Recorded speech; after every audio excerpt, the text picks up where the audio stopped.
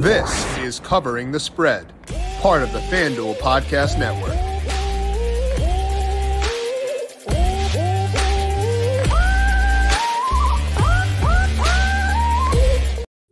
We've got a fun weekend in sports coming up, not just conference tournaments and men's college basketball, which we discussed on Wednesday, not just UFC, which we talked through with Austin Swaim yesterday, but also we got EPL, we've got NASCAR in Phoenix. It is going to be a fun weekend. We're going to get you set for that weekend by talking to Austan Kas for today. We'll get his read on the EPL slate, also talk some futures, and then I'll go through what my numbers are saying about the NASCAR Cup Series and Xfinity Series in Phoenix over at FanDuel Sportsbook. This is Covering the Spread right here on the FanDuel Podcast Network and numberFire.com. My name is Jim Sonis. I am a senior writer and analyst for numberFire.com, joined here as mentioned by Austan Kas. Check him out on Twitter at Austan Kas. He is a writer for us over at numberFire.com. Austin, it is almost the weekend, almost a fun slate in the EPL. How are you doing today? Doing really well. Yeah. It just feels like a really fun time of the year with all the sports that are going on. And it is fun. And you also do college basketball stuff for us at numberFire. And we're going to have you on next Wednesday and break down the Thursday games in the NCAA tournament. It's a really fun time of year. I think that honestly, having all this to watch is nice for me as someone who has a lot of downtime between football and baseball start. It's nice to have fun events like this to kind of keep the juices flowing throughout March. Yeah, I feel the exact same. And it's a tough balance of trying to get work done and watching college basketball at the same time. I mean, I'm basically off next Thursday. I think you're off sometimes next week too. So it's nice to have, sneak out a little bit and watch some sports when we can. For sure. We're going to break down the EPL slate for today and get Austin thoughts on that. Then we'll circle back later on and talk about some NASCAR. But first, a reminder to make sure you are subscribed to the Covering the Spread podcast feed, wherever you get your podcasts. We have our UFC preview with Austin Swaim up. There is a timestamp for that in the episode description from yesterday's show if you want to check out some UFC thoughts for tomorrow as well. Then coming up on Monday, we have our live stream of the NCAA tournament bracket breakdown. We'll have Dr. Ed Feng and Bennett Corcoran here to break down their thoughts on the bracket. They'll talk strategy for tournaments for the bracket and get you ready to win your pools as well. That'll be live on the FanDuel YouTube page, 6 p.m. Eastern, and then also up on the Covering the Spread podcast feed after that. So go search for that wherever you get your podcasts, hit subscribe, and if you like what you hear, leave us a rating and review as well. Now, Austin, when we've had you on before, we talked a lot about the top of the table. We talked about Arsenal, we talked about Man City. But over at FanDuel Sportsbook, you can also bet on which teams will finish inside the top 4 for this year. Right now, Manchester United is down at minus 950, so pretty locked in there. Liverpool minus 135. Tottenham is plus 230. Newcastle is plus 270. When you look at this market, Austin, any value stand out for you to finish top 4 as of right now? Yeah, I really like Liverpool. As you just laid out, this is priced as pretty much a 3-team race between Liverpool, Tottenham, and Newcastle for the 4th and final Champions League spot. I think Liverpool should probably be a slightly bigger favorite than what they are at this minus 135 price. As we talked about last week, Liverpool have been getting healthier, and going by expected goals, they've been playing much better lately, particularly in attack, scoring at least 1.8 expected goals in 5 of their last 6 matches. And that all came to fruition as they beat United 7-0 last weekend.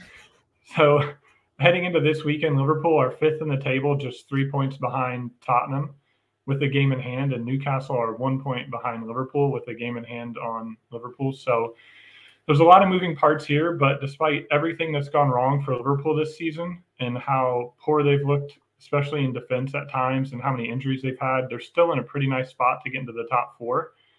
And just based on talent, they're the most talented team of those, the 3 teams battling for this 4th spot. And I really like that they're already out of the FA Cup, and they're probably going to be out of the Champions League this time next week. So getting into the top 4 is going to be their sole focus the rest of the way. So I like them at this minus 135 price. Yeah, you'd mentioned them last week, their money line, and I was out at brunch, and the game was on, the match is on TV in the place where you're at for brunch, and I saw it was 3-0. I was like, okay, cool. I don't have to worry about that. I can just let that coast. Didn't realize until after I got home it was 7-0 by the end. So a stomping there. What do the expected goals look like when you defeat a team 7-0? I'm assuming it's obviously not quite that optimistic, but like that had to be just a slaughtering in terms of even the advanced metrics there. Yeah, soccer's a crazy sport. It wasn't as bad as you would think. Yeah. It was definitely lopsided toward Liverpool. I want to say it was like basically 2 or 3 to like under 1. Yeah. But that's kind of happens sometimes. And then, Liverpool had it happen the other way to them. They lost 5-2 to Real Madrid in a game they won expected goals on. Yeah. So, yeah, it's just weird things can happen. A goalie mistake or a guy scores a great goal from, distance that can really throw off things. Yeah. So Liverpool feeling themselves right now, getting both the advanced metrics and the results in their favor. So -135 to finish top 4.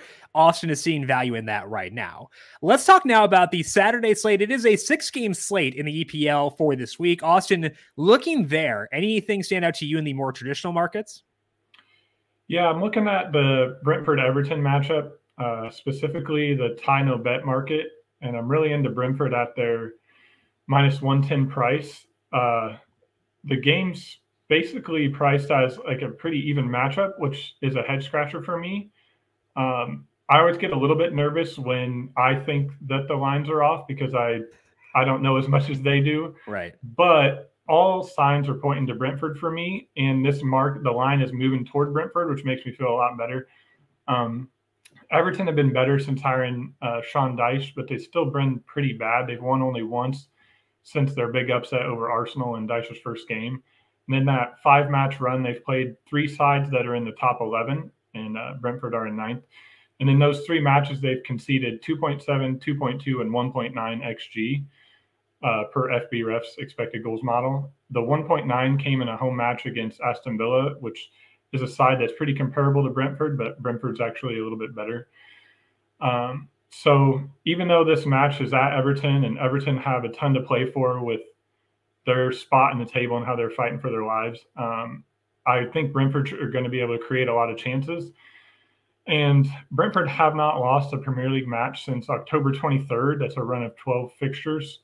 And they haven't lost to a team in the bottom half of the table all season long.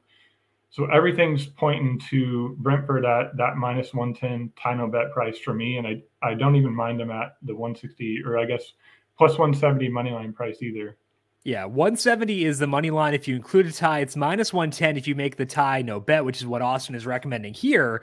Why do you think the market is skeptical of them, given the stuff you laid out? Because when I have a spot where I am off from the market, I try to reverse engineer, okay, why am I off? Or why is the market different from where I'm at? So when you try to concoct the reasoning for this, what reasoning comes to your mind? So I do the same thing. And it's really fun process to try to figure it out, I think. And I would say for me, the motivation that Everton has, being in 18th, really in a dangerous spot where they are going to find themselves fighting to stay in the Premier League. The match is at home. Everton was in a similar position last year and really ended up leaning heavily on their home field advantage to get out of it. So I think that's probably why the market is where it is. But the Aston Villa match earlier that I mentioned where Aston Villa had 1.9 XG and that game was actually at Everton as well. So the home field advantage hasn't paid off that well so far for Everton. And yeah, like I said, just everything is coming up Brentford for me when I look at this game. Okay. So even if we know why the market may be there, we can still disagree with that reasoning and think that, sometimes the market can just be off. So -110 for Brentford against Everton in the tie no bet market. And Austin said a bit of interest in the money line at +170 if you include the tie as well. What about player props across Saturday, Austin? Anything stand out to you there? Well, the player prop I really like for this weekend is actually a Sunday game. It's Wolves and Newcastle. Okay. At St. James Park. I want to bet on Newcastle's starting striker, which is probably going to be either Alexander Isak or Callum Wilson to score or assist. Both guys are priced at -110. And I'm gonna wait till 11:30 Eastern time on Sunday morning to make this bet once I see the starting lineup, because it's likely only one of those two starts. But Newcastle got off to an amazing start this year. At one point, it looked like they were almost locks to finish in the top four, but they've really slowed in league play.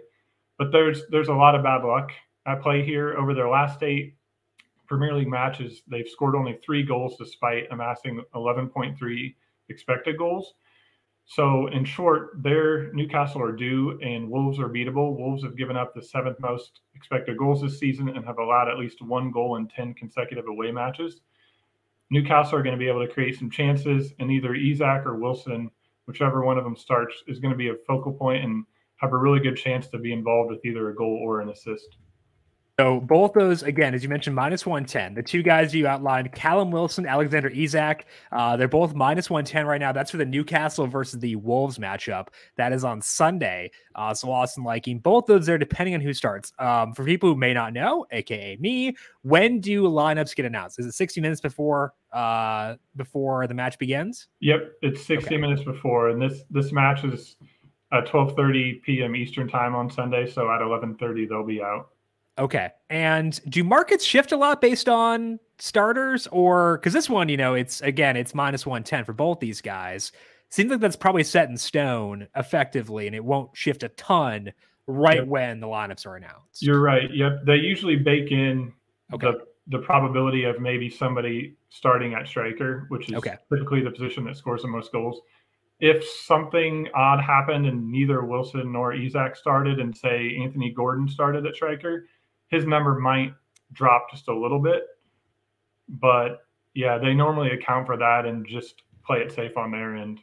Okay. Well, hopefully that's a fun primer for the EPL Saturday slate. That is Austan Kas again. Find his EPL work over at numberFire.com. Next week, you'll find him here on the show on Wednesday, talking about some NCAA tournament men's basketball games. Austin, have a fantastic weekend. Enjoy the EPL. Enjoy the conference championship games. And we'll talk to you once again next week for another fun episode.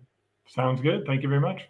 Check out Austin on Twitter at Austan Kas. And again, find his work over at numberFire.com. We're going to talk some NASCAR at Phoenix, both the Cup Series and the Xfinity Series in just 1 second. But first, the NBA season is hurtling towards the playoffs, and now is the perfect time to download FanDuel, America's #1 sportsbook, because new customers get a no-sweat first bet up to $1,000. That's bonus bets back if your first bet doesn't win. Just download the FanDuel Sportsbook app. It is safe, secure, and super easy to use. Then you can bet on everything from the money line to point scores and threes drained. Plus, FanDuel even lets you combine your bets for a chance at a bigger payout with a same-game parlay. So don't miss a chance to get your no-sweat first bet up to $1,000 in bonus bets. Make every moment more with FanDuel, an official sports betting partner of the NBA. Must be 21 plus and present in select states. First online, a real money wager only. $10 deposit required. Refund issued as non-withdrawable bonus bets that expire in 14 days. Restrictions apply. See full terms at FanDuel.com/sportsbook. Gambling problem? Call 1-800-GAMBLER or visit FanDuel.com/RG. In Arizona, 1-800-NEXT-STEP or text NEXT STEP to 53342. In Connecticut, 1-888-789-7777 or visit ccpg.org/chat. In Indiana, 1-800-9-WIN-IT. In Wyoming and Kansas, 1-800-522-4700, or in Kansas, ksgamblinghelp.com. In Louisiana, 1-877-770-STOP. In Maryland, mdgamblinghelp.org. In New York, 1-877-8-OPEN-Y or text OPEN-Y. And in West Virginia, go to 1-800-GAMBLER.net. Let's talk some NASCAR now. We got the Cup Series and the Xfinity Series out in Phoenix for this weekend. And it's a very new setup for the Cup Series for this week, because they are changing up their entire short track and road course package to try to make the racing better than it was on those tracks last year. And that does apply to Phoenix as well. The expected change here is about a 30% reduction in downforce. And that's a big change. And it means that last year's data is tainted from what we saw there. So I still have a model for this race, because I do think that we can account for these changes, increase projected incident rates, increase the variance as well. But I'm not going to not build a model. So proceed with some caution, but I do think we can still find some good bets here. And there are 3 top 10 bets I like prior to practice, which is scheduled for tonight at 6:35 p.m. Eastern. Those ones are Eric Almirola, Brad Keselowski, and Austin Cindric. Almirola, the big one for me. He's down to plus 250 to finish inside the top 10. That is a pretty significant move from where he opened. He was plus 340, I believe, at open. He's down to plus 250. So he missed out a lot here in terms of getting the best number, but I still think there's value here. The implied market plus 250 is 28.6%. I have Almirola at 43.6%, so still about 15 percentage points of value there. That's a pretty big gap, which, as discussed with Austin, does make you a bit nervous, but I think it's for a good reason. Almirola is 10 races in Phoenix with Stewart Haas Racing. It spans 4 different rules packages or cars. And in those 10 races, he's finished top 5.5. So 50% top 10 rate with this team at this track. If you expand that sample and look at all short flat tracks from 2020 on, so ever since they shifted to that lower downforce package in 2020, 20 race sample.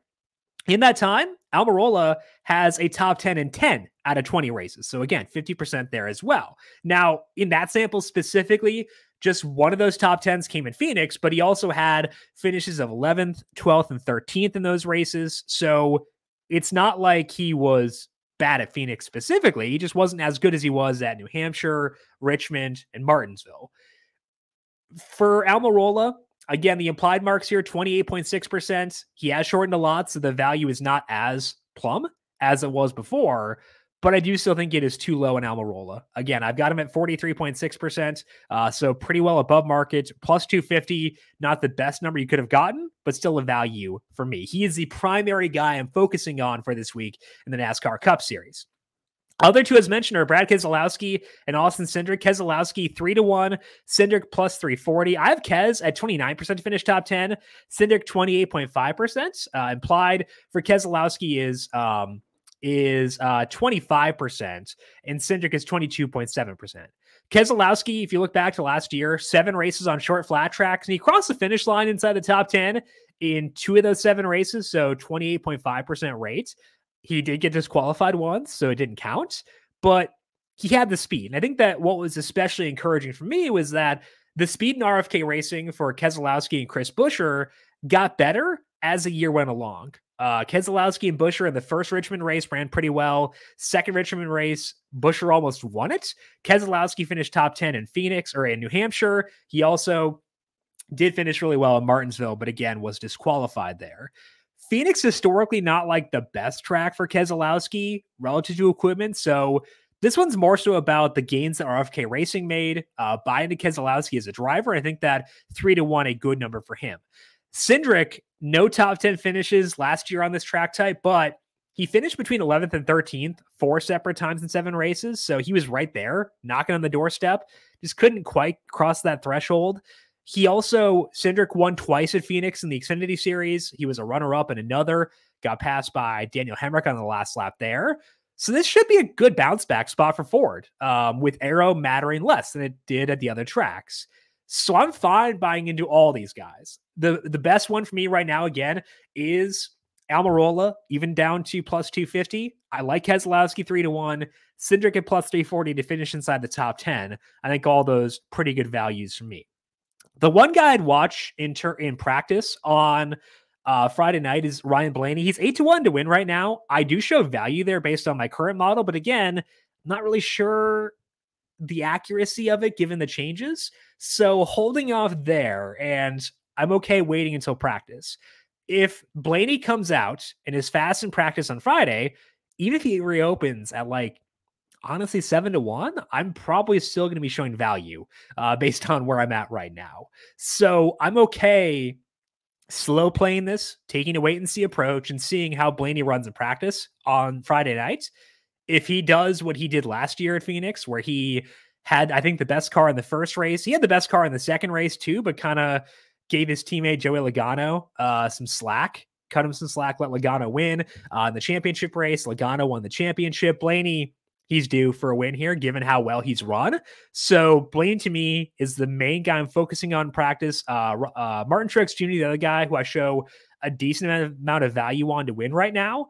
But I do want to see practice for the win bets. For top 10s, I don't care as much, but for the win bets, I'll hold off. So Blaney and Truex are the main guys I'm focusing on there. But for the top 10 bets, I like Almirola plus 250, Keselowski 300, and Cindric plus 340, each to finish inside the top 10.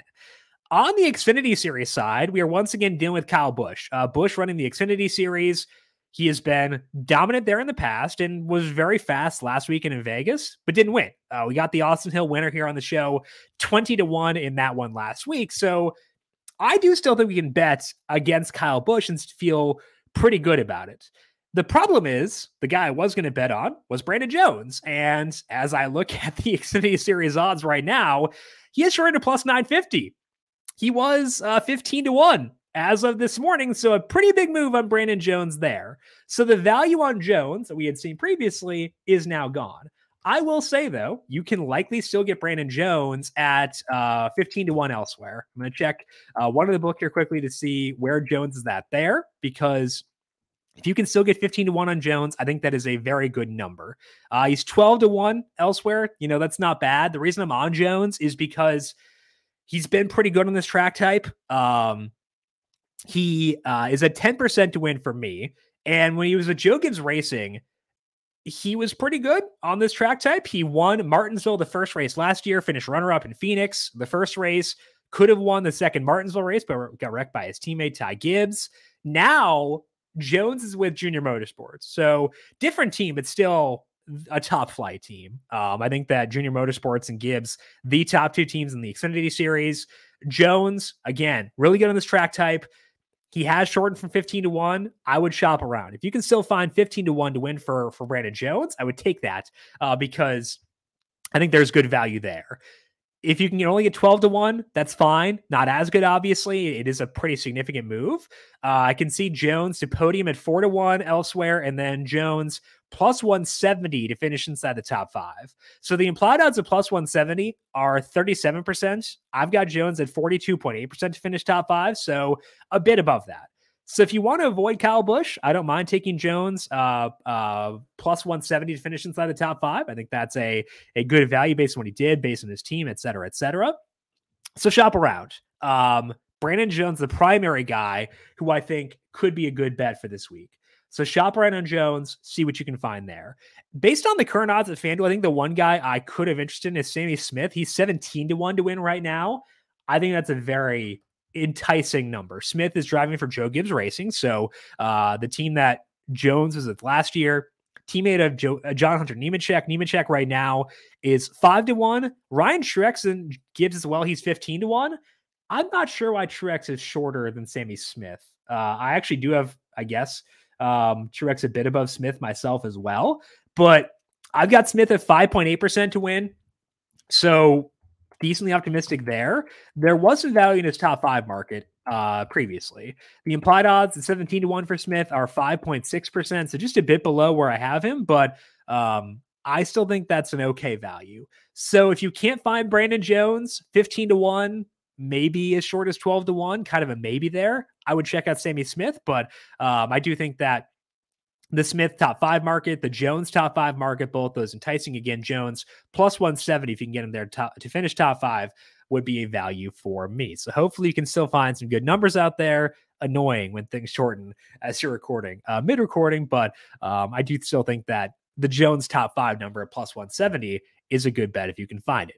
That is all that we have here for today on Covering the Spread. Want to give a big thank you once again to Austan Kas for swinging by and talking about his thoughts on the EPL slate and breaking that down. Again, a reminder, coming up on Monday, our show for the day will be up late because we're going to do that live stream 6 p.m. Eastern on the FanDuel YouTube page. We'll put that up here on the Covering the Spread podcast feed after that as well. So if you want to watch live, check out the FanDuel YouTube page, swing by there, 6 p.m. Eastern, myself, not giving advice, just asking questions with Dr. Ed Fang, Bennett Corcoran of Shot Quality.